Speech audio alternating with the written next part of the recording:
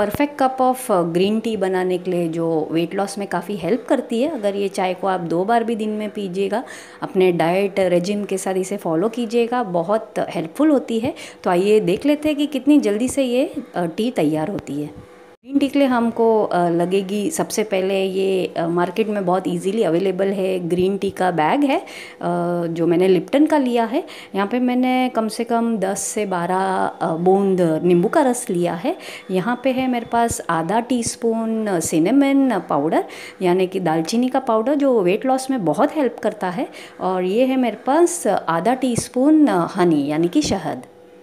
सबसे पहले एक बर्तन में 1 कप पानी उबाल लेंगे। जैसे ही हमारा पानी बॉईल होने लगेगा, हम इसमें ये जो आधा चम्मच सिनेमन पाउडर है, यानी कि दालचीनी का पाउडर, इसे डाल देंगे और इसे हम लगभग 1 मिनट तक उबलने देंगे। दालचीनी पाउडर जो होता है वेट लॉस के लिए बहुत ही बेनिफिशियल होता है, बहुत फ़ायदा करता है। अब हम हमारा 1 मिनट के बाद गैस बंद कर देंगे। सबसे पहले इस चाय को हम छन्नी से छान लेंगे।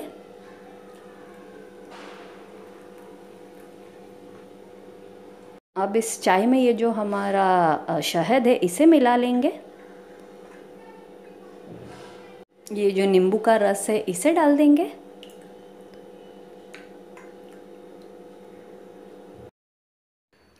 अब हम हमारा ये जो ग्रीन टी बैग है इसे डाल देंगे और इस चाय में इसे डूबे रहने देंगे कम से कम 1 से 1.5 मिनट तक, और फिर आप इस चाय का सेवन कर सकते हैं। दिन में 2 बार आप इस चाय को पीजिए, बहुत हेल्दी होती है, वेट लॉस में हेल्प करती है। ज़रूर बनाइए। Thank you so much for watching my video.